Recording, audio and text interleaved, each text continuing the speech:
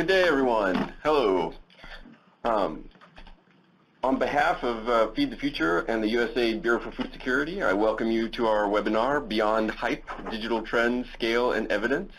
My name is Zachary Baque, Senior Knowledge Management Advisor with the Bureau for Food Security and today's webinar host. I will facilitate today's webinar, so you'll hear my voice periodically, especially during our question and answer sessions. Before we dive into the content, I'd like to go over a few items to orient you to the webinar. First, please do use the chat box to introduce yourself, ask questions, and share resources. We'll be collecting your questions throughout the webinar, and we'll pause after each speaker or so for a few questions. The speakers will also answer some questions in the chat box along the way. You'll see that the slides are available for download in the box on the left of your screen, as well as some of the resources we'll be talking about today. Lastly, we are recording this webinar and we'll email you the recording, transcript, and additional resources once they are ready. We will also post these resources on agrilinks.org. I'd also like to thank the two folks behind the scenes who make this happen, Adam Ahmed and Adam Shrekengosh, who make this smooth as silk. We really appreciate all their efforts to make your experience as good as possible so that you are more focused on the content and not on technical issues. So with that, onward to our presentations and discussion on digital trends, scale, and evidence. So let us welcome Carl Worster, Digital Advisor for the Bureau for Food Security, who will introduce the session and the speakers. Thank you, Zachary. Good morning, good afternoon, and good evening to everyone. Thank you for taking time out of your day to participate in the webinar. We're really excited that you're here and you're listening. You'll be actively participating over the next hour and a half. As Zachary said, my name is Carl Worster. I'm one of two digital advisors with the Bureau for Food Security at USAID. Myself and Katie Hauser, who's also on the call on the webinar, make up our small but mighty digital team. Working with USAID in many countries over the past 12 years, I've had a chance to see really the development and uses of digital tools and technologies grow incredibly. And to the point now where digital tools have really changed each of our lives in so many different ways, in our personal lives, but also in our work around agriculture, around food security, around resilience, around water and sanitation, whatever we might be working on. And it's going to continue to do so as we go forward. So today, Katie and I are really excited that we could assemble such an exciting group of experts to take us really on a tour de force of digital agriculture, looking at current and future trends, exciting and innovative applications, and finally the evidence of impact. So real briefly, we have the four speakers we have today, I think will give us this really great look at these different areas. So first, we're going to have Ben Adon, and Ben is the team leader for ICTs with with CTA, also known as the Technical Center for Agriculture and Rural Cooperation. And Ben's going to talk about current and future trends in the sector as highlighted in this wonderful report that they recently put out, the digitalization of African agriculture.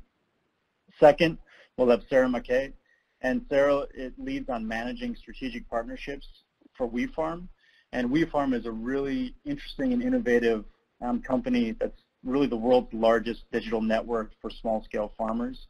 And Sarah's going to show us how WeFarm is bringing smallholder farmers together in East Africa, and also discuss some exciting new growth that they're looking at in geographies, but also kind of in their technical areas in their marketplace.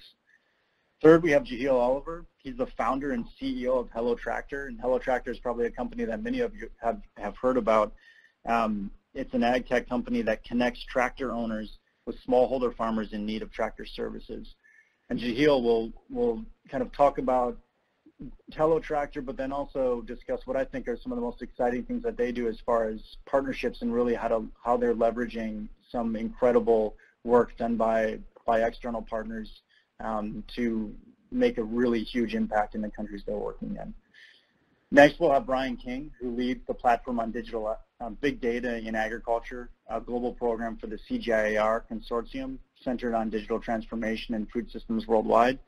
Brian's going to focus on looking at that evidence for impacts that digital tools have and will continue to have going forward, because that's a huge gap that we have right now, but it's something that Brian and his team are helping us fill.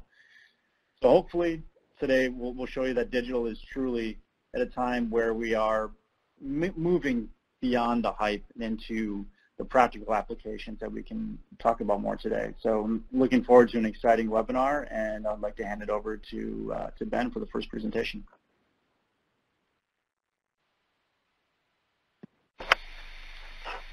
Good day to everybody all over the globe. Can you hear me?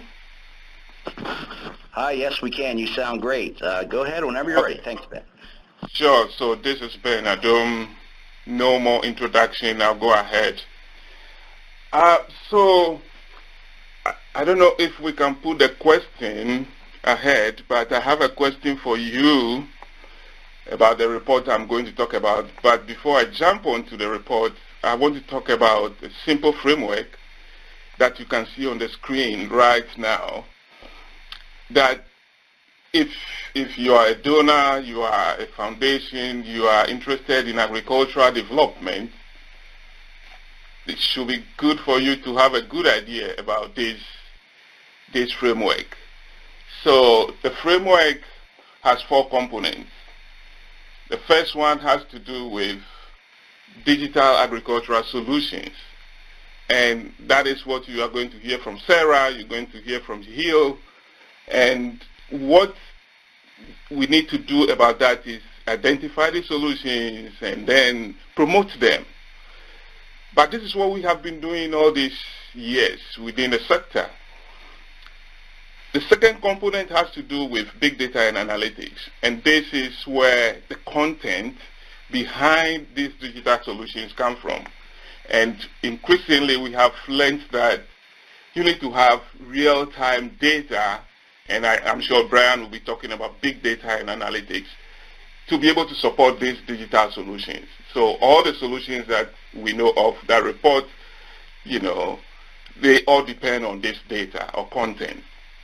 But the biggest challenge within the sector for those of us who have been working is the business case. Most of the solutions that we have are donor funded, and they don't have strong business model. And because of that, we find problem of sustainability. So you need to consider the business case of these solutions. And then the final one has to do with the enabling environment.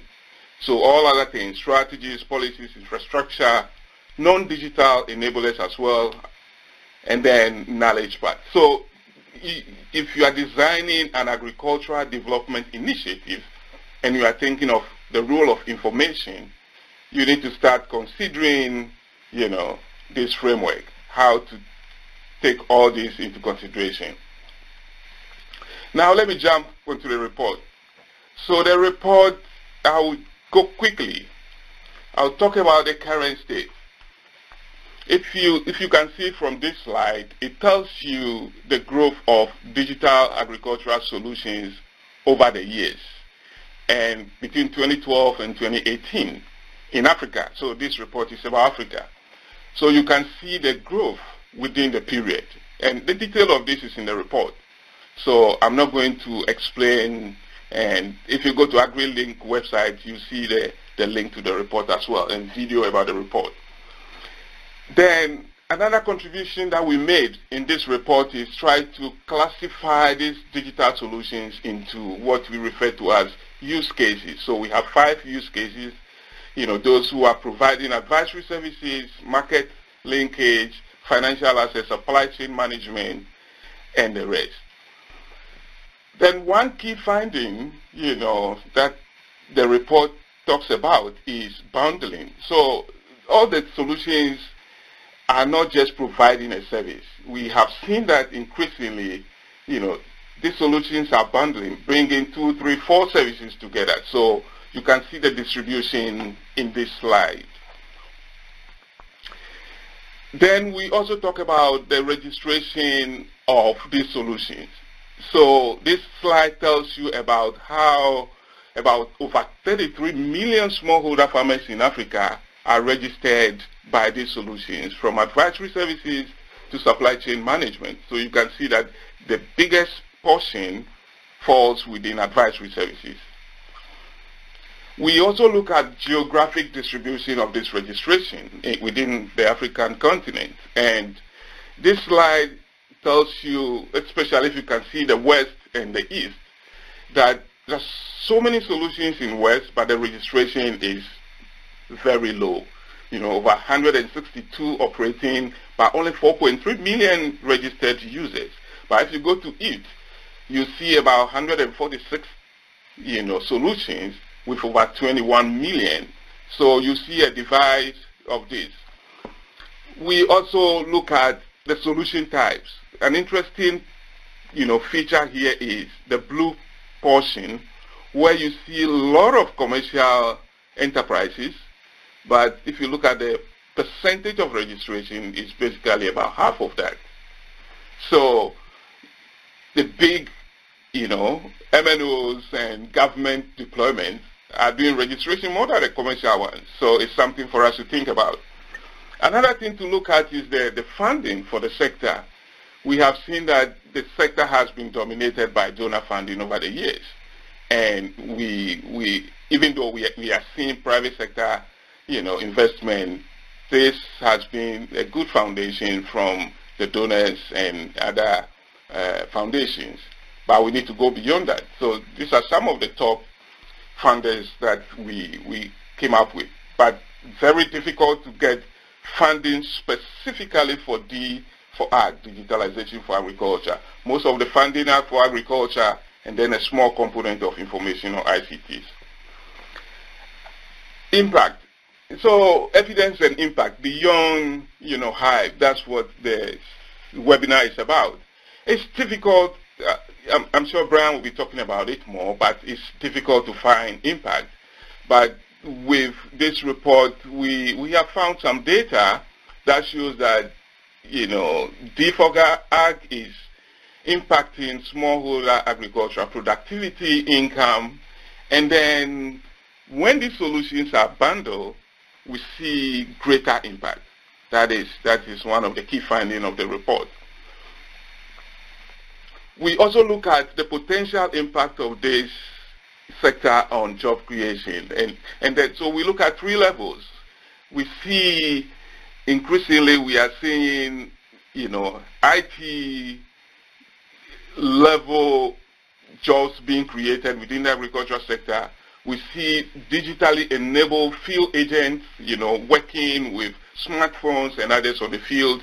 And we are also seeing the digital or digitalization influencing the agricultural value chain from smallholder to commercial, sector.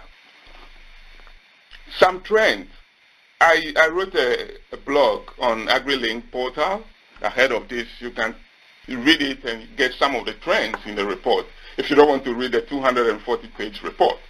But this slide is a bit complex, but gives you a projection of registration of farmers as we see. That is likely going to hit about 200 million smallholder farmers by 2030 in Africa. But the challenge is not registration, the challenge is the actual use of these solutions. And that's what we need to start thinking about. Because all these numbers of users registered does not mean that they are actually using the services. We also found that, as I mentioned about, bundling, super platforms are those that are not just bucket lists of services, but they pull services together that build upon each other to be able to provide an ecosystem approach of services to the whole agricultural sector. So it's not just a platform that brings market information, advisory services together, but the services complement each other to be able to reach the whole ecosystem. We also saw that advanced technologies are coming in behind all these solutions, and these are some of the technologies that the solution providers said they are going to integrate into their solutions.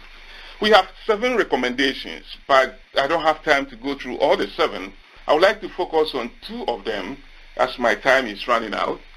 The first one is to invest in the missing middle. So we have realized that there's so much duplication in farmer registration. So there's a need for a kind of middleware, a middle infrastructure to be developed. A data infrastructure with farmer ID or weather data, and then all other service providers can build upon that. So there's a need for, government coordination or donors to coordinate this and build that kind of infrastructure at national level across. And then if you are a service provider, financial service provider and others, you can build on this infrastructure. The other recommendation is about knowledge. Again, with the duplication of all that we are doing, with the duplication of all, services and registration, there's a need for, a knowledge agenda, investment in knowledge that will inform all stakeholders within the sector, to avoid, everybody developing a report, database, and others. I would like to acknowledge all those who, contributed to the report. As you can see from this slide, we had advisory council from all these high-level institutions, and then together with Dalbeck. Again, the report is 240 pages with executive summary, can be reached, it can be downloaded on Agrilinks website. Thank you.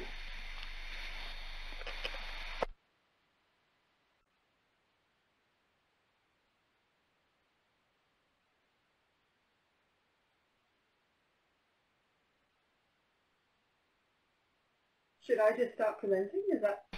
Do I go, or are we waiting for some questions? Yes, Sarah, you are up. Go ahead and start whenever you're ready. Thank you. All right. Okay. Thank you. Hello, everybody. Thank you for having me here today. This is my first ever webinar, so I'm a little bit nervous. Please bear with me. My name is Sarah Mackay. I work for a social enterprise called WeFarm. So I'm going to tell you a little bit more about WeFarm, because I would imagine not everybody has heard of WeFarm before. So I always like to start with this picture when I begin my presentations. This is a small-scale farm in rural Kenya. So WeFarm is a social enterprise which exists to connect small-scale farmers together. And the reason for that is very clear in this picture. If you're a small-scale farmer living in a farm like this, it's very likely that you're not going to be very easily connected to the world's digital economy. Even if you do have an internet-enabled feature phone, the cost of data is very high. And so if you want to access information, you want to access products and services, or a market for your produce, you don't have a very easy way to have a vast amount of choice and easy access to those resources and people that we all, when we're sitting typing away on the internet, can tend to take for granted. So that was a challenge that our founder and CEO, Kenny Ewan, identified a few years ago now, and as a result he set up WeFarm. WeFarm is a digital network that connects small-scale farmers to the information, products and services and markets that they need, all by SMS. And the reason for that is that although most farmers don't have access to the internet, they do have access to a basic mobile phone, just like the one you can see in this picture. This is in fact a real phone that one of our farmers is actually using. Note the fact that you can't see any of the keys, but this farmer is still able to use WeFarm. So as I said, we began our days in 2015. We started off our service in Kenya. We now have nearly 2 million users. That is over Kenya, Uganda, and also in Tanzania. The vast majority of our users are in Kenya and Uganda still, as we only recently launched in Tanzania. It now takes about 6 minutes for a farmer to get an answer to their question about anything on their farm. I'll go into a little bit more detail about how that works in a second. And our farmers have shared over 354 million messages since we started. And farmers aren't just signing up to WeFarm and then not using us. In fact, our monthly active contributors of WeFarm are higher than Twitter at 17% in comparison to Twitter's 11%. So how does WeFarm work? So when it comes to accessing information, a farmer will text a question to WeFarm absolutely for free.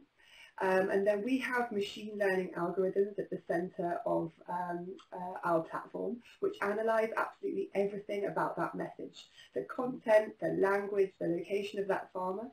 And then our machine learning algorithms identify the farmer in our, or the set of farmers, the group of farmers in our network who are best placed to answer that question.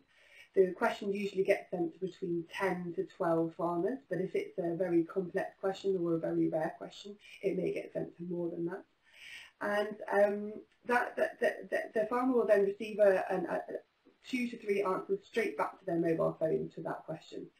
At the moment, as you can see, we are managing to share information at a huge scale. There are over 40,000 questions and answers going through our system every single day. That's in 5 different languages, and that is including local languages. So 2 local languages in Uganda, Swahili, and English are included in those. And it takes about, farmers receive an answer to their question within about 78% of the questions are answered within 1 hour.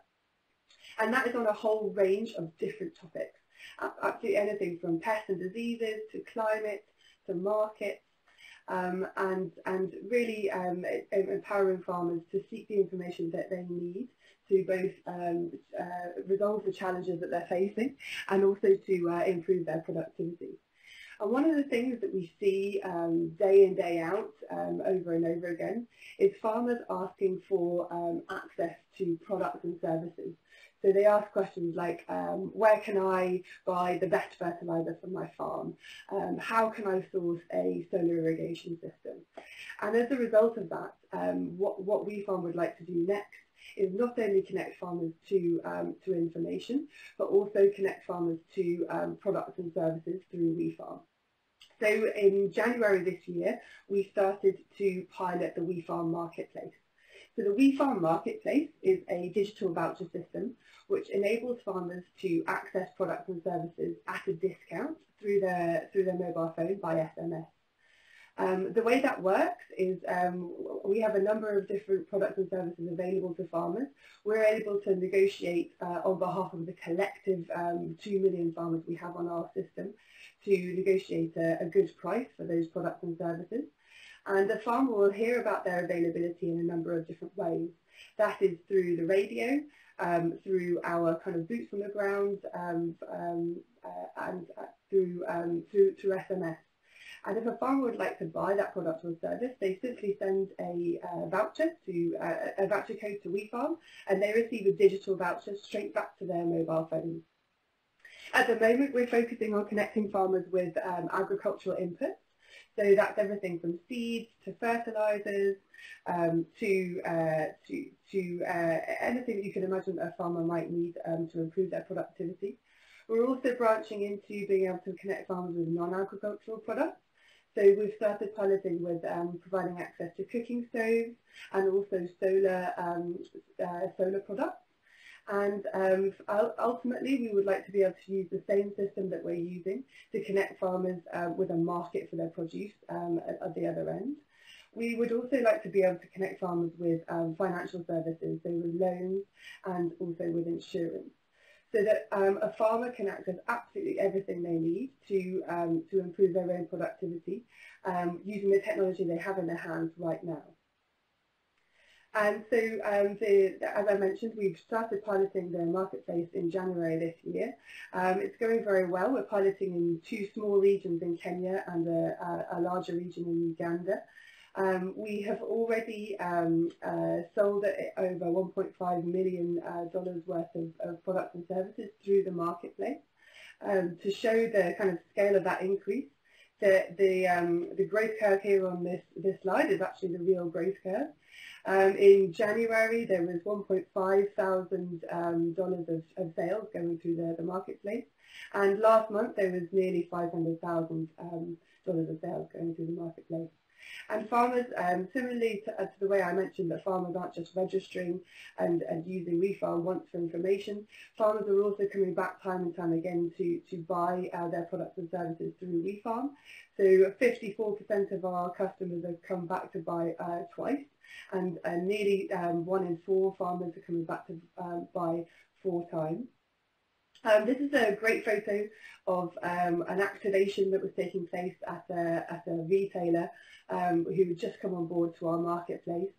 As you can see, this is the amount of demand that we were able to drive to this retailer, who had never had quite so much footfall in his life as the day that he became activated onto the WeFarm marketplace. We've had all sorts of stories from other retailers being able to invest in new premises, doubling the number of fertilizer bags that they sell, so we see there's an enormous amount of benefit also for the retailers involved in the WeFarm marketplace as well. And finally, so our plans for next year are to really increase the number of farmers who are able to access our marketplace in Kenya and Uganda. We're looking to also launch our marketplace into Tanzania, where it's not already available just yet. And at the same time, we're looking to launch and scale WeFarm to new areas across the world.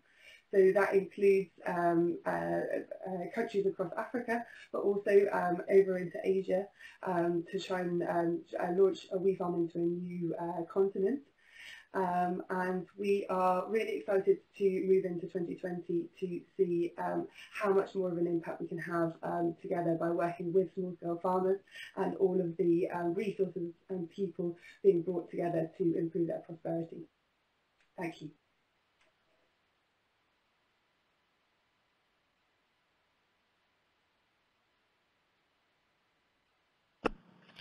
Thank you, Sarah. I appreciate it. Now we're going to do a Q&A. If you have questions, please type them into the chat box. We have one question from Nick Weaver. I'm sorry if I mispronounced that. Hi, Sarah. Have you done any research into the impact that access to the WeFarm marketplace has had on smallholder purchasing patterns, i.e. are people buying more because they're connected? An additional piece to that question is, or are people buying through you instead of other more traditional channels because it's more convenient, easier, but not necessarily more?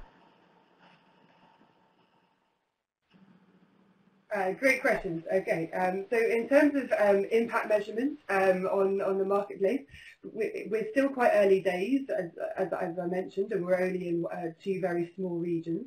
We haven't done any specific impact management, but we have been gathering feedback from a lot of our users to make sure that we continue to improve the service for our users. And we do plan to do a lot more detailed impact measurement into that area. Particularly, what I would like to look at is creating a specific bundle of inputs that are particularly beneficial to farmers, and analysing the number of farmers which are now accessing that bundle of inputs to kind of demonstrate the impact that has had on their productivity. And in terms of the second question, just remind me, what was the second question? The second part of the question was, hold on, or are people buying through you instead of other more traditional channels because it's more convenient, easier, but not necessarily buying more? That's a good question. Yeah, I think that would be an assumption that we would make, is that people, so a lot of the time farmers are buying through us in particular because they're getting a better price for the product or service that they're looking to buy. But also what we're trying to achieve is delivering greater choice for farmers, so enabling farmers to have access to a breadth and a depth of products rather than just having to be able to only buy the one product that they always buy, and that so that we're able to deliver that improved choice and improved also improved quality to our farmers. Okay, thank you, Sarah. For the next question, we've got Ann Swindale. Sarah, have you done any analysis of the accuracy of the answers to questions? Yes, so the analysis that we do is we ask our farmers to rate the quality of the questions that they receive. So that's taken into account in our machine learning algorithms. So a little bit like we are all very used to the rating systems that we all have online at the moment. When we use the internet, we use the same kind of process with our farmers. So we ask farmers if they found the information useful, and they let us know yes or no. And that information would then make sure that that farmer who's provided a useful question will be more likely to receive a question in the future. So that way we're able to kind of peer rate the quality of the questions that are in our system. Thank you, Sarah. Another question from Kathy Feary. Could you describe your methods for updating the topics, pests and disease, climate, markets, etc., please? I'm not sure if I understand that question. Process for updating the topics.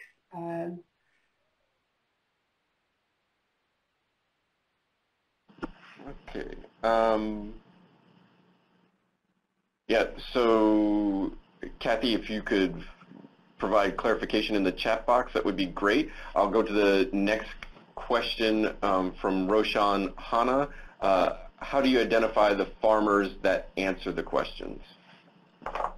Yeah, absolutely. That's a very good question. So there's lots of different parameters are taken into account by the machine learning algorithm. So one of the important things is the time of day that farmers tend to answer the questions, so that we can make sure we send questions to farmers when they're likely to respond, so we make sure that we get a good answering time. Another of the parameters I just mentioned as well is farmers are rated by their peers on the quality of the answers that they provide. So the farmers who are more highly rated by their peers will receive more questions by the system. Also, we have a lot of other circumstantial information about farmers that so, for example, the types of crops that they farm, or their location, or their language. So, again, depending on what the question is, we'll make sure that that question is kind of directed to a person who is best equipped to answer that question, so that perhaps they farm that type of crop that the question is about. They're also important that they speak the language that that farmer is asking the question in, and yes, so all of those different parameters are all taken into account by our machine learning, and to make sure that farmers get the very best quality answer that they can as quickly as possible. Okay, thank you. Just to let folks know, if you have questions for our first speaker, Ben, you can ask those as well. Please let me know in the chat box if your question is directed towards Sarah or Ben. A next question is, what is the business model for the peer-to-peer advisory services that WeFarm provides? That's also a very good question. Sorry, I should have mentioned that in my presentation, actually. So the business model for the information service for WeFarm is always free, so it's always free for farmers to use. But the way that we are a financially sustainable company is as we start to introduce the marketplace. The way WeFarm generates income is when a product or service is sold to a farmer, WeFarm receives a commission from the company who sells that product. So that's how that we are starting to generate revenue. It's going to be one of the first revenue generating streams that we are kind of putting in place, looking to add in new revenue generating streams in the future. But at the moment, our funding, the way we exist, is through venture capitalist funding and also through grant funding, as we get our revenue stream and our financial model working and fully off the ground. Thank you. For the next question from Lucy Swain, it's, part A is, are there any incentives to farmers for answering questions, and B, are SMS free to send? Yeah, great. So great question. So yeah, SMS is always free for farmers. It's free for farmers to ask questions, free for farmers to answer questions. And in terms of incentives for farmers to answer questions, no, there's no specific incentive. We do use gamification. So we have what we call the Champion Farmer Initiative. So this runs once a month. And farmers who are top ranking farmers, so they answer the most questions with the best feedback, we select one or two every month as our champion farmer, and they will receive a prize, which is usually in the form of a bundle of farm inputs, and often we invite them to come and speak on a radio slot. When we talk to our farmers, a lot of them tell us that they actually really enjoy answering questions on WeFarm. They very rarely get asked for their expertise and knowledge, so many have told us they find it actually very addictive. We've had some farmers who've answered thousands and thousands of questions in the period of time they've been using WeFarm. Okay, thank you. Next question is from Job Chariut. Sorry if I mispronounced that. From Kenya, do you in any way promote market linkages for these farmers? And is WeFarm helping in job creation in Kenya? So good question. So market linkages, yeah, absolutely, that's in our roadmap. We would absolutely like to be able to enable farmers to sell their produce through WeFarm. So at the moment, the system that we're developing is more on the kind of input side, so being able to buy. But we're hoping in the next 12 months to be able to flip that round and use some of the technology and the networks that we have in place to enable farmers to start to sell through WeFarm. And yeah, definitely we know that that's one of the biggest challenges facing our farmers, and so something that we're really committed to doing as soon as we can. Excellent. Another question from Anna Brennis is, in an earlier question regarding how you identify farmers, you answered that a machine learning algorithm was being used in part to do this. Is this algorithm based on call data records, geolocation? Are there challenges with this based on national government privacy laws?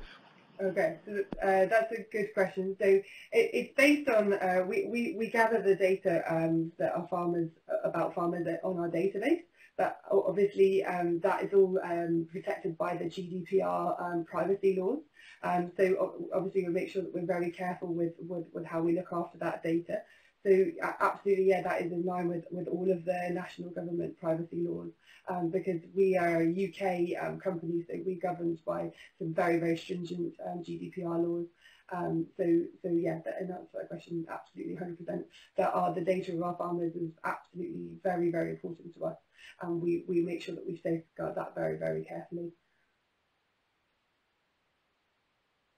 Okay, we'll have time for one more question, and then we'll move on to the next speaker. And so this last question is from Thaven Naidu. Are you able to monitor productivity changes that farmers achieve from the provision of your services? Yeah, that's a really great question. Yeah, absolutely. So the way we monitor that at the moment is through surveying our farmers, and we've done a number of surveys with farmers and found that between 70 and 80% of farmers that we ask have either been able to increase their productivity, or they've been able to increase their farming knowledge, which has resulted in an increase in productivity. So yeah, absolutely, we're definitely seeing that having that positive impact on our farmers.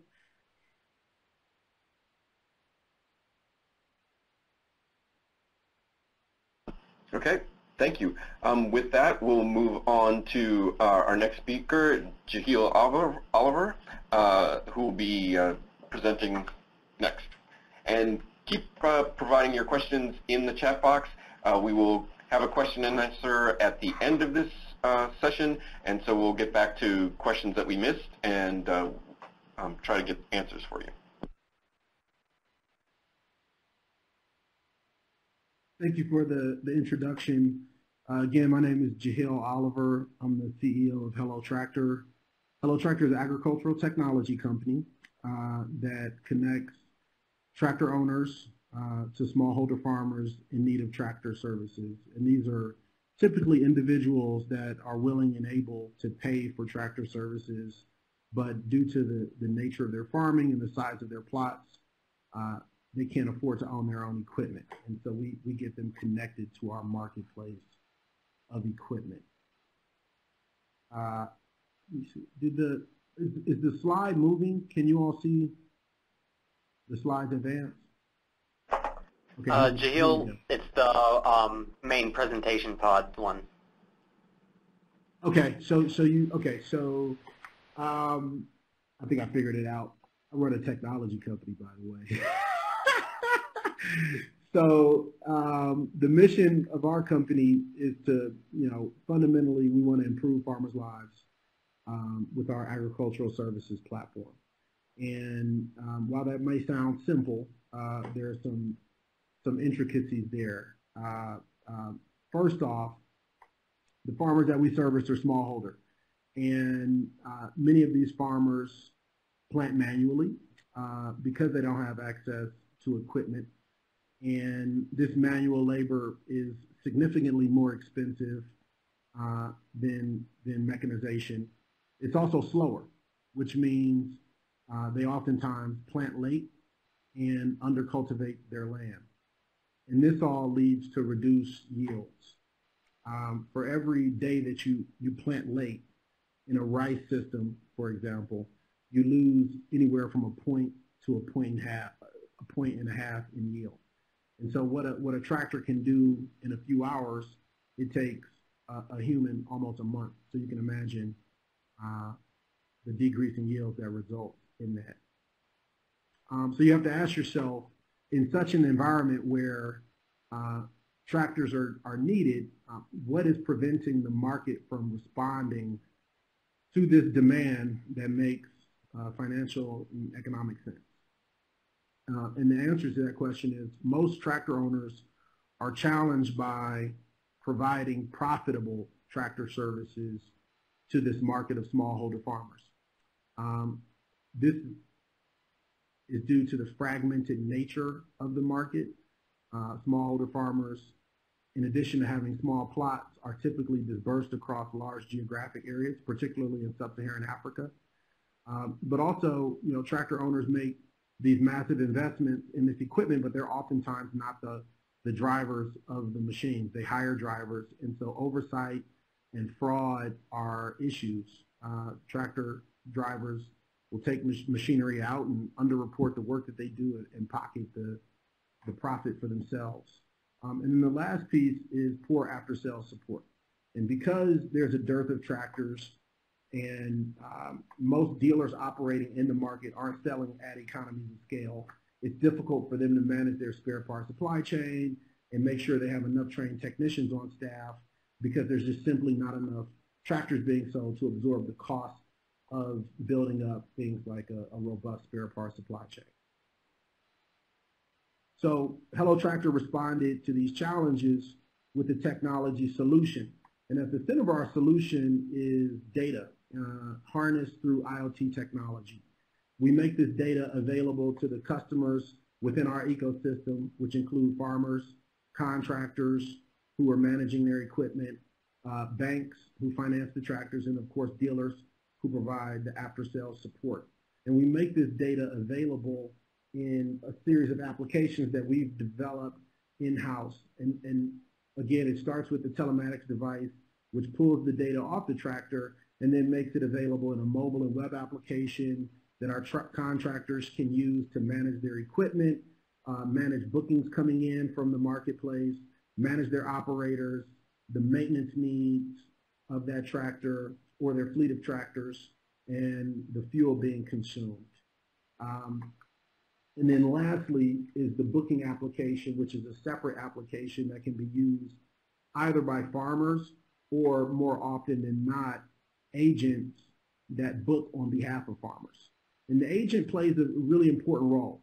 They organize demand in the market. and aggregate that demand so the bookings come in at economies of scale. When those bookings come in, our technology pairs those bookings with the nearest tractor that is available with the applicable implement. And the technology also sorts through the bookings to ensure that the bookings are large enough to be attractive to financially attractive to the tractors on the platform based on the proximity of those tractors to the bookings coming in.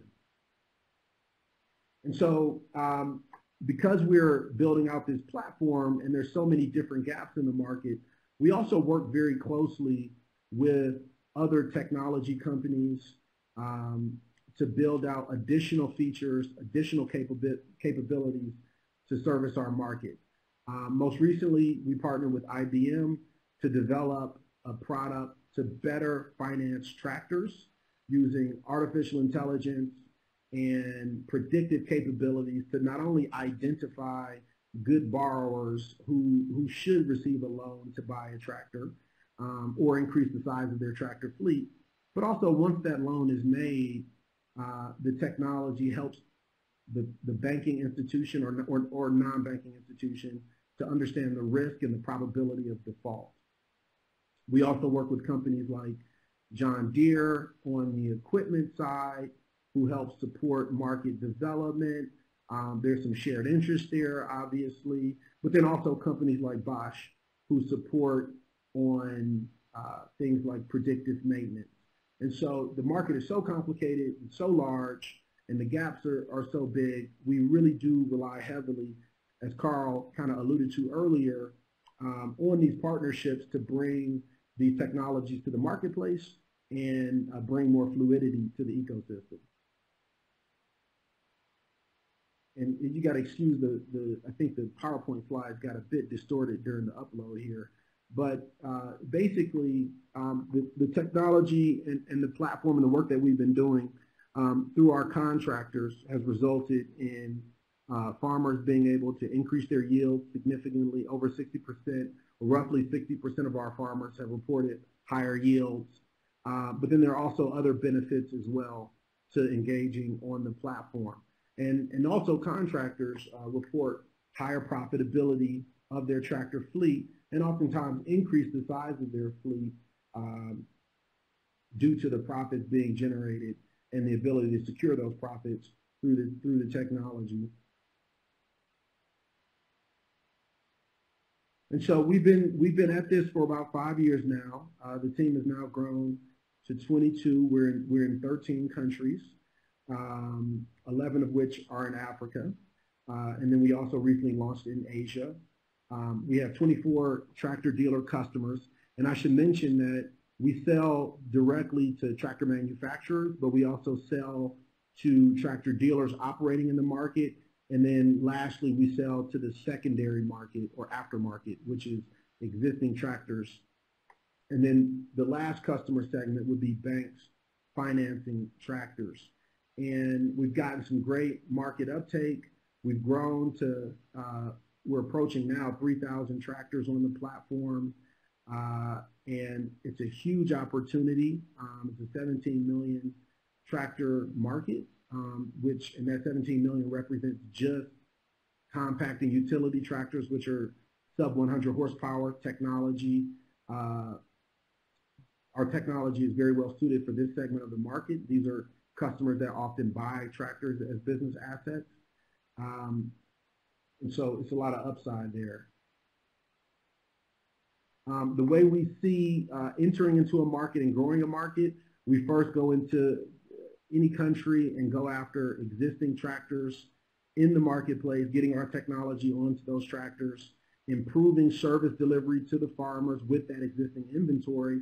And as farmers crowd into the market, this leads to improved profits and more investment into additional tractors to grow the size of these fleets. And then that wheel continues to turn, and we look to continue to increase the number of tractors in any given market and close that mechanization gap. And so this is the team, or at least the leadership team. with the exception of Martha Highlight, who works for WeFarm, and we're really excited about that because we see WeFarm as a potential partner as they look to build out their platform as well. So with that, let me pause there and open up the conversation to some Q&A.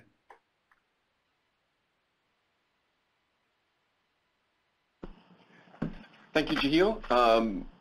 Appreciate it. Thanks everyone for providing questions.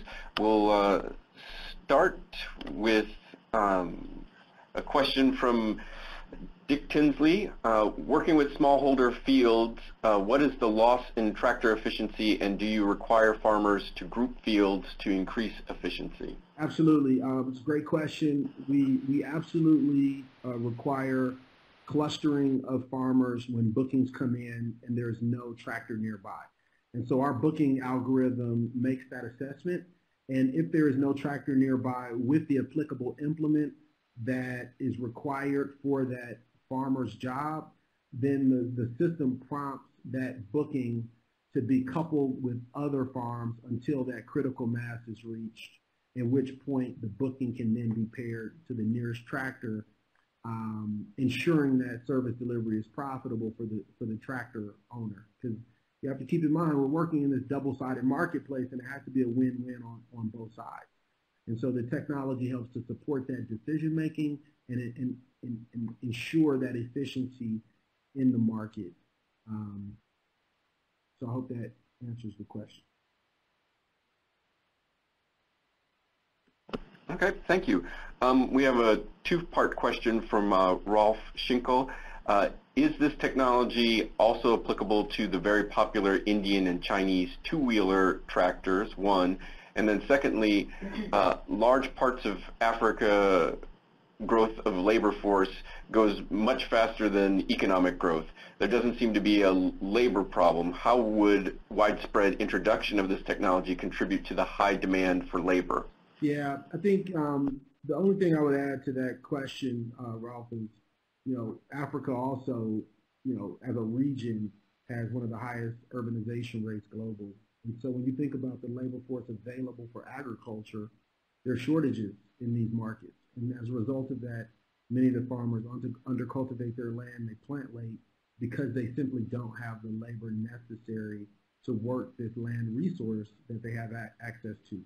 So while unemployment rates are high at, say, a country level, when you drill down to the agricultural economy in these rural areas, there are labor shortages. And of course, tractors can fill that power gap, but of course, systems need to be brought in place as well as fresh capital to finance this equipment. And once the equipment is financed, you want to make sure that the equipment is optimized, and that's our role.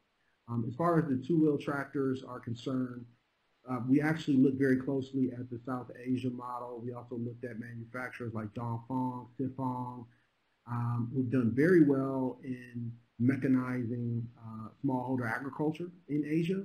And what we learned, and we certainly have this equipment on our platform. The most common equipment is going to be your 55 to 75 horsepower, but we do have some of these low horsepower two-wheel tractors as well. What we learned is these tractors work very well in wet paddy rice systems because they're not as durable. So you have to be careful about the soil environment in which you deploy this equipment.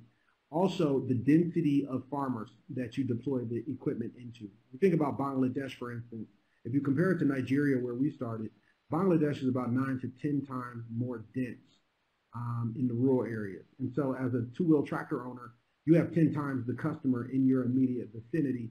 And that's important for this category of equipment because they don't travel as well. A two-wheel tractor, you can't really take on the road long distances like you can a four-wheel tractor. So the density of farmers and the crop system are going to be really important. And we've seen that work well in high-dense environments where wet paddy rice is being grown.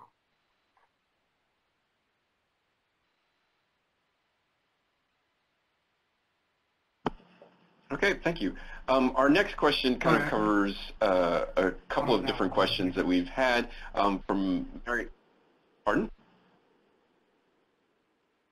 Sorry, go ahead, Zach. From Mary Lucy.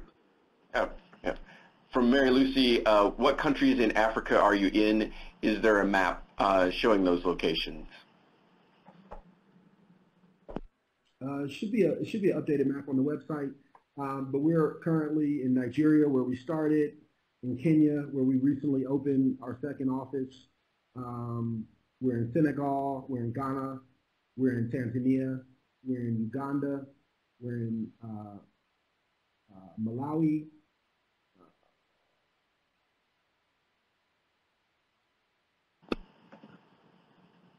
Okay. I mentioned. Next question, Rosh Hashanah, what sizes are your tractors? Smallholders can have very small plots in hard to access locations. This is where the poorest smallholders will be. How would you get a tractor there? Yeah, so the average tractor on our platform is going to be a 4-wheel drive, 75 horsepower tractor with typically land prep implements. And, you know, as I was mentioning the important role of booking agents, I would say their job is threefold, and these are really important points here. The first role is to identify and cluster demand, so it comes in at economies of scale. That means small farmers can book on the platform, but they organize into groups. So when a tractor drives, you know, 50, 100 kilometers down the road, they have enough demand to justify the journey. The second role is going to be around payments and ensuring that the payments are secured before the tractor is deployed. Typically what happens is farmers pay 50% up front, with the balance paid upon service completion, and the booking agent's job is to make sure that happens. The third one, and this speaks to the question, the second half of the question, is ensuring that the farmer's plots are accessible for the tractor. Because obviously road networks are questionable in some of these rural communities. And so the booking agent's job is to also make sure that the tractor can physically get to the farm. And for delivering this service that's so mission critical to this marketplace, the booking agent is paid a commission that varies from country to country, but averages around 10% of gross bookings completed. Okay, thank you. Next question from Dr. Len Eichler. Do you have a process where a group of farmers in an area can own a tractor and share? We see that. We see cooperatives using our technology to manage small equipment fleets that are kept within that closed network. We also see large outgrower schemes and large producers who work with smallholder farmers use the technology to manage equipment within these closed ecosystems. And so it's a mixed bag. I would say the overwhelming majority of our customers would be people who own the equipment as business assets and deliver services primarily. But of course we do have cooperatives, outgrower schemes also using the technology to manage these assets. Excellent. One last question before we move on to the next speaker. From sort of a follow-up to this last question, Godfrey Suleiman is asking, what challenges are you facing while working with farmers' organizations? What challenges? Wow. No shortage of challenges, Godfrey, but I will say one of the biggest challenges is there's such pent-up demand for these services. Oftentimes, holding our contractors accountable is, I would say, one of the biggest challenges, because these contractors can easily be distracted by demand coming from farmers that may be financially more attractive to service. And so the way we respond to that is improving on everything from route optimization to curating demand in such a way where, despite it being smallholder farmers being serviced, it's been organized in such a way where you are receiving net at the end of the season more money servicing the farmers that we bring versus ones you would find on your own by just parking your tractor in a marketplace and waiting for farmers to come. So I would say the reliability of the contractors is going to be a big part of that. We've also instituted some stronger training programs to enforce higher quality service delivery. And with the new financial products that we're launching to finance tractors, we think we can enforce more quality service and reliability amongst the contractors because we now have more control. Okay, thank you, Jahil. We're now going to move on to our last speaker, Brian King, CGIR, and then we will have a final Q&A after that. So with that, I hand it over to Brian. Thank you, Zachary. Hi, everybody. Yeah, my name is Brian King. I coordinate a program called the Platform for Big Data in Agriculture for the Global Research Consortium, CGIAR. We're 15 sensors. We're in about 70 countries, and we do research into virtually every aspect of food security, from genomics and genetic resources through on-farm research, crop improvement, the socioeconomic or climatic context of agriculture and food security. And what I want to speak a bit about today is a bit of a kind of higher sense-making level, and sort of how we're going about trying to do that. So, those of us who work in this sector, which sounds like everybody who's attending does, can't not notice that there's a dizzying array of digital interventions in agriculture, and that even those of us who do it for a living can find it challenging sometimes to keep track of the array of technologies, the array of actors, entry points in food and farming systems, and the actual effects of those digital tools and technologies at all of those different sort of facets that I mentioned. And so let me see, how is it advancing here? There we go. Yeah. Now, those who work specifically with digital technologies will recognize this this graphic from the technology consulting firm Gartner, who every year plot out essentially the kind of irrational exuberance that is kind of a feature of just the IT and tech sector, in the sense that a new technology emerges. There's a lot of really great excitement about the potential of that technology, some overblown or inflated expectations about the technology.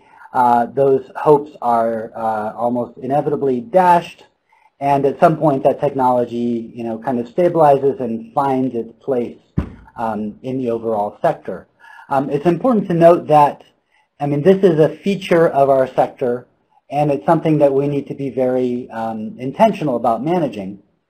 And that also means that for digital agriculture, there's going to be a perennial evidence gap, because digital technologies will be going through this sort of churn.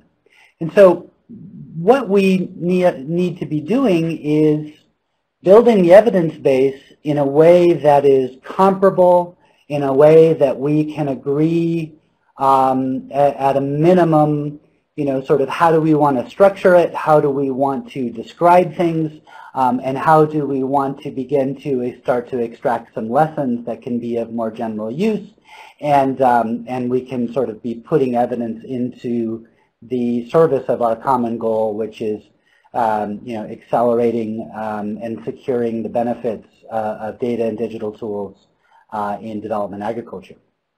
So this is something we set out to do a few years ago, when I had the privilege of being part of an initiative at USAID between the Global Development Lab and the Bureau of Food Security called Digital Development for Feed the Future.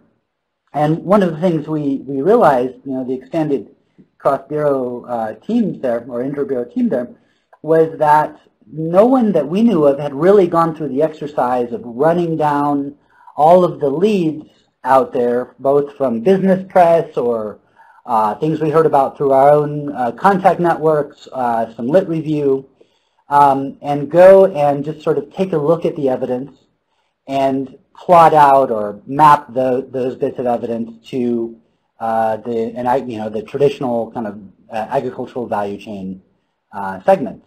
And so we went through that exercise. It was 300 and some bits of evidence, and we arrived at about 40 that we felt were pretty credible, and that was a measurable value add of data or digital tool, and contributing and mapping to at least one of the value chain segments. And so, we learned a few things along the way about how do we sort of manage that hype cycle or manage the hype.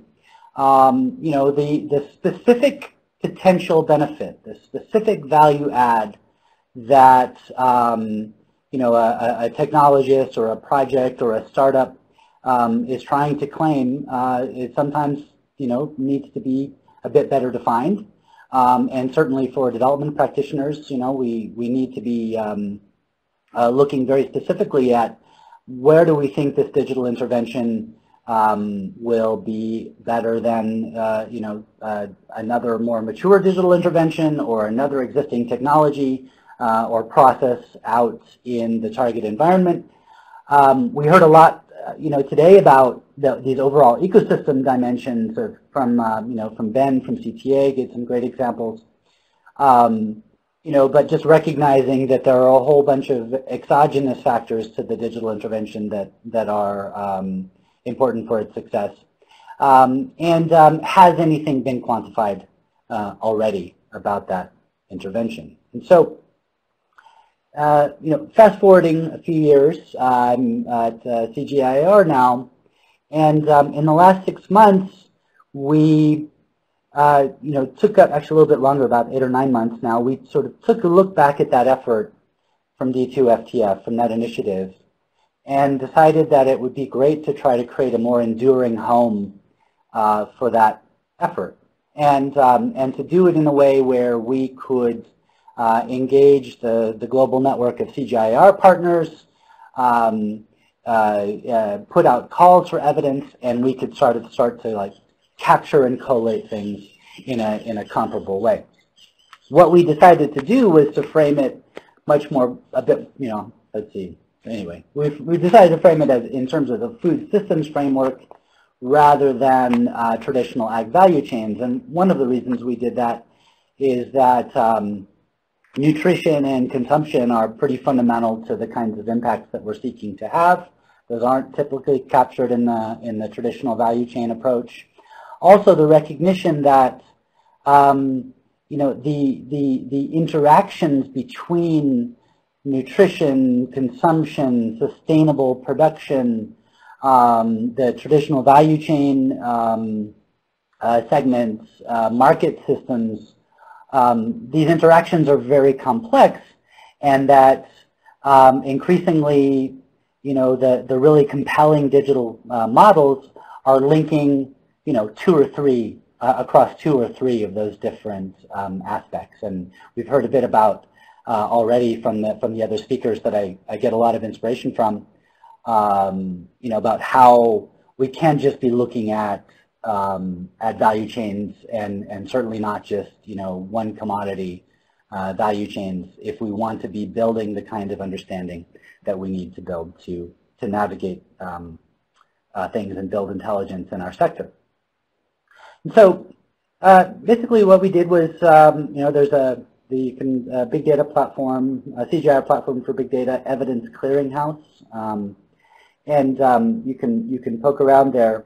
We try to keep a very low friction process for soliciting and inputting evidence.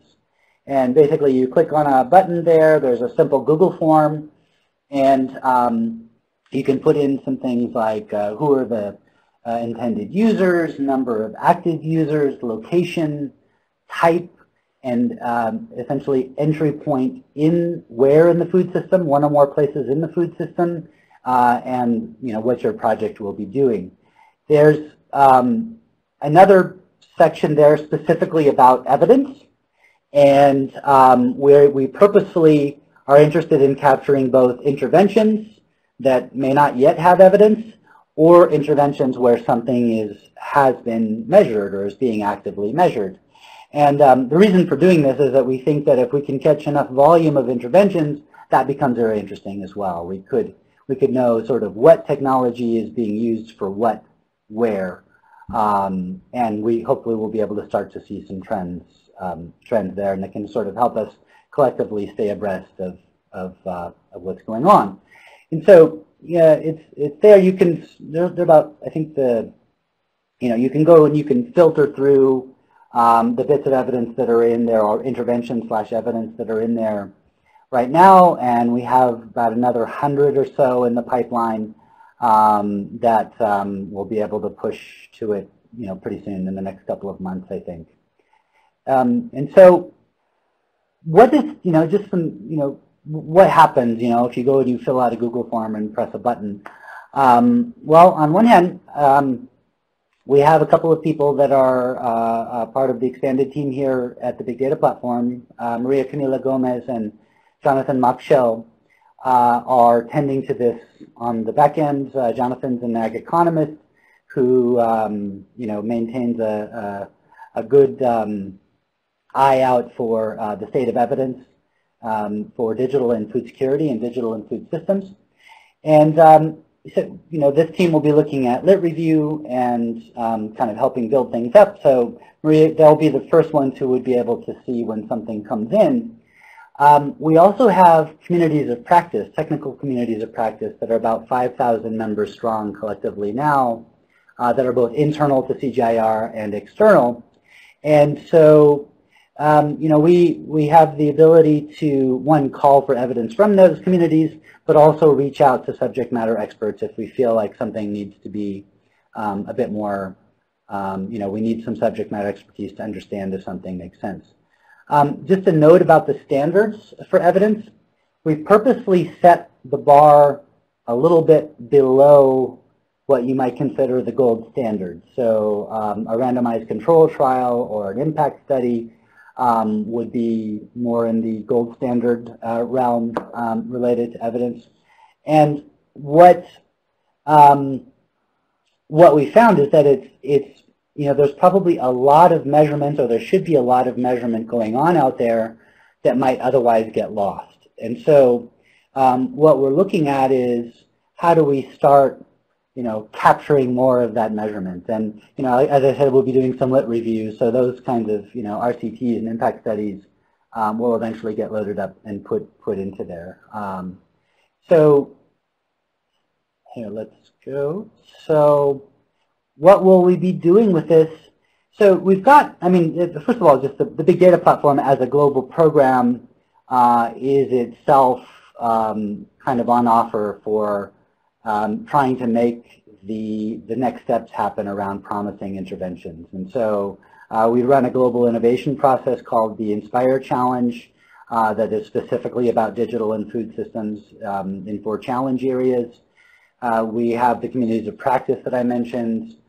We have our own global partnership networks, and we have a crack communications team that where interesting interventions or interesting bits of impact are emerging, we really want to be able to communicate about those and then help make connections happen. In addition, we hope that this evidence clearinghouse will equip us to do better meta-analyses and synthesis reports so that we can sort of build some more collective intelligence and accelerate the digitization of the ag development enterprise. Just very briefly, when something gets submitted, a very small vignette is generated. We do have humans in the loop double checking things and so forth, but ultimately what happens is just a sort of little vignette about the intervention and the evidence related to that particular intervention. So I want to close just briefly, saying, I know it's probably second nature, or it is second nature to M&E, monitoring and evaluation shops, and certainly research organizations to set up very simple study designs. But it's also good to note that a lot of times startups aren't necessarily thinking that way. Startups are thinking about what they view as their core job, which is capturing customers and building their business, which is completely understandable. And so just to, to underscore that a study design doesn't need to be super onerous. And if a digital intervention is, if a digital intervention is about to happen, you can think through a few things about that, measurable value add or measurable additionality that you hope that that digital intervention is going to bring. And you can capture a baseline, and at some point in the future you can take another measurement. If a digital intervention has already happened, you've developed a great technology intervention, and you've linked a few different aspects of the food system, and are really excited about the business model that you have as a startup, and you're sort of off to market. It doesn't mean that you can't study at that point as well. You just need to define those indicators about that measurable value add, take those measures in a community where the intervention is happening, and basically go find a control group somewhere that has hopefully equivalent or ideally identical characteristics, and take those measures there as well. So, and then of course, the M&E shops that I mentioned, or research organizations like ourselves, can of course help with setting up study designs. And I think that as a community, we have the reach collectively. I'm not just saying CGIR here. I mean collectively, we have the reach, we have the global footprints, and I venture to say that if we can use the food systems framework and some very simple ideas of study design, we could really dramatically increase and expand our understanding about how to tailor digital interventions, and we can collectively, kind of turn ourselves into a global research infrastructure that really accelerates the changes we're trying to have. Thank you.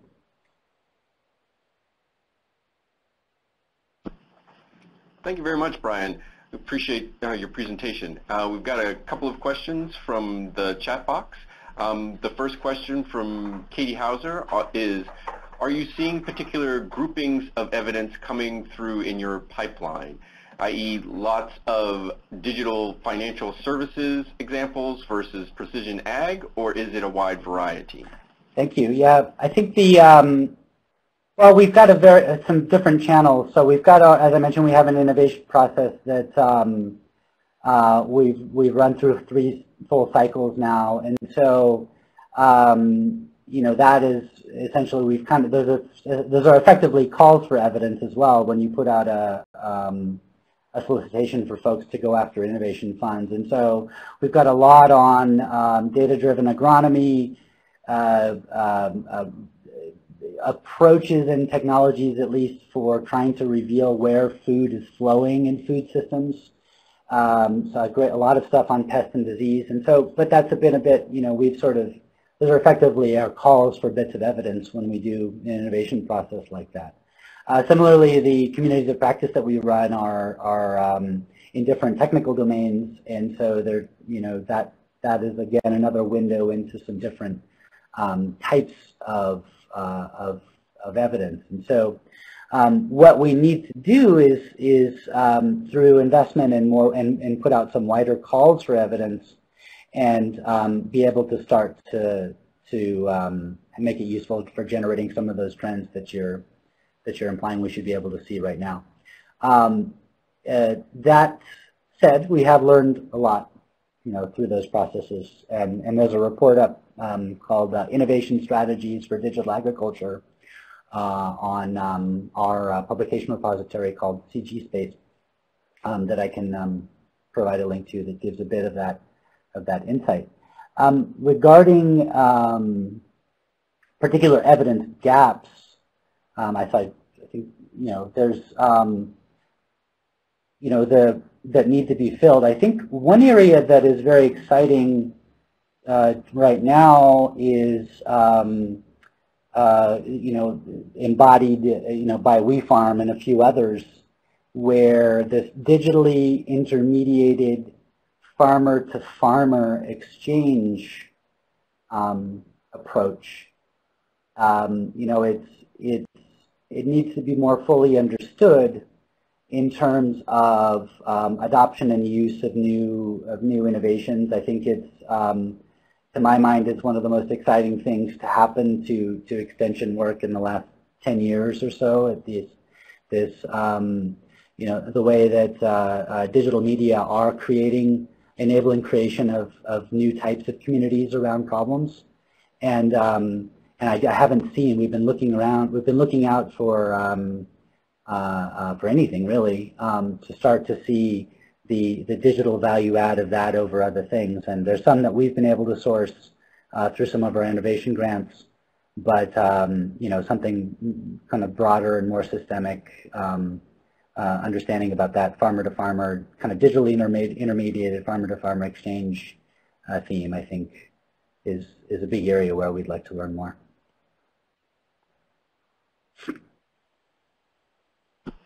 Thank you. Next question from Rashid Siraj. Where or what is the public sector's comparative advantage in driving digitalization? That's a huge question.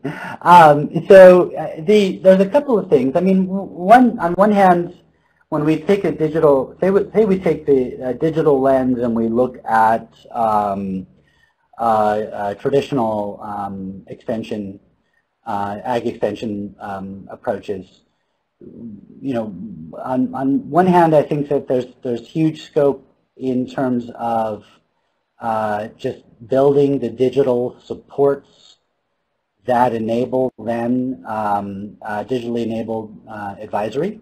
And so, public sector, that includes public sector universities, that includes extension agents, that includes other types of investment and so forth. And so I think, in addition to the kind of pretty well understood stuff about creating the right enabling environment, I think that investing in the data assets that will enable both public and private ag tech actors, advisors and startups and so forth, to do what they do better. So I think a public sector investment in the digitization aspect of it would be extremely helpful.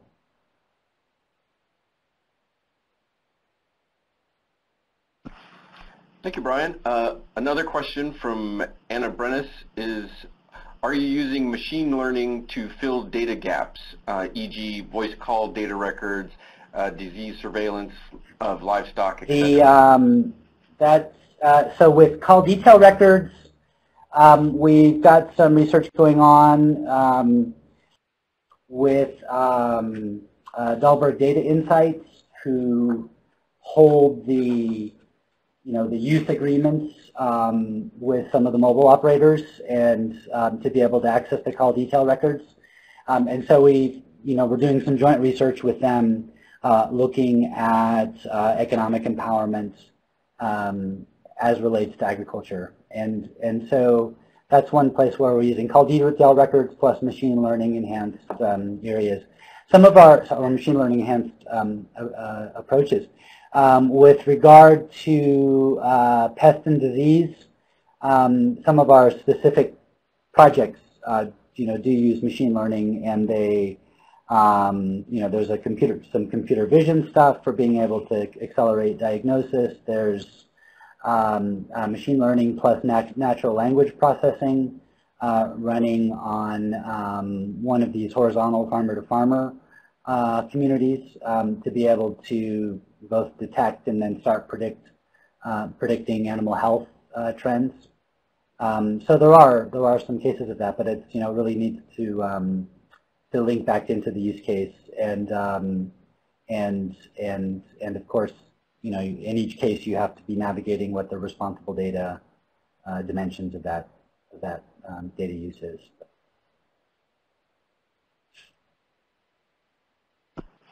Okay, thank you, Brian. We'll answer a couple more questions, but just to draw your attention to it, those who are still with us, that there are ending polls.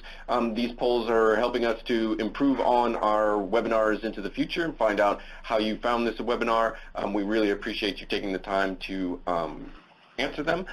With that, I will go to another question from Ian Morrell. Is there any work going on regarding infrastructure improvements? Who's that for? Jahil? Is that for, pardon me, Ian, if you could clarify who that question is directed for, we'd appreciate it. I'll go to the next question real quick. You said Brian. Oh, you said Brian? Okay. Yes, it's towards you, Brian. So yes, I mean that's a bit broader than the specifically the evidence clearinghouse effort. While we're trying to have enough comparable sort of comparable standards on what kind of data are interesting and why we think it's interesting for understanding digital and food systems.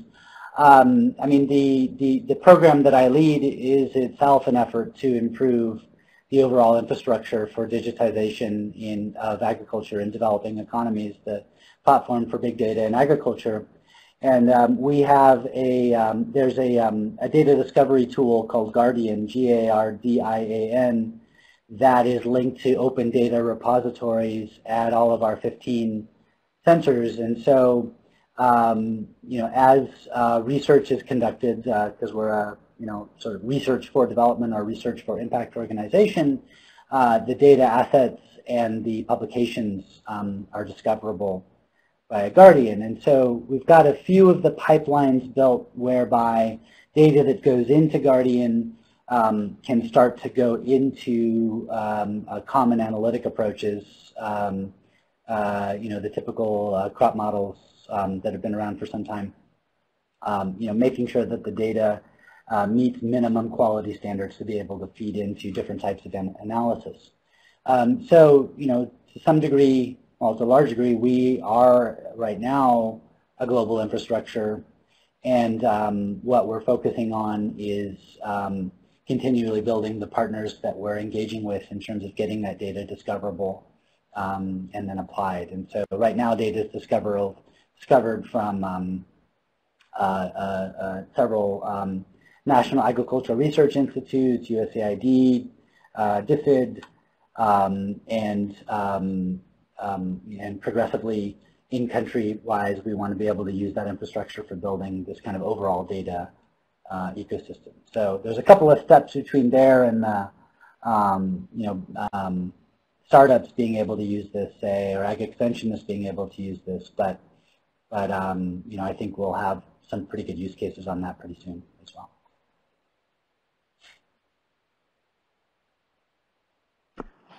Okay. Thank you very much, Brian. And thanks everyone for participating. We'd like to start on time and end on time. So with that, thanks to all of our presenters for an excellent webinar today. Thank you for our audience for the very dynamic discussion, the questions. We greatly appreciate it. And again, taking a moment to fill out our polls. We do take these seriously and again try to improve upon this webinar experience for you. As we got feedback from our last webinar, folks really appreciate the ability to do more engagement, have more opportunities for Q&A. And so for this webinar, we worked with the presenters to make sure that there was space after presentations to do more Q&A. And so we really appreciate the time you've taken to answer questions and provide questions. So thanks everyone.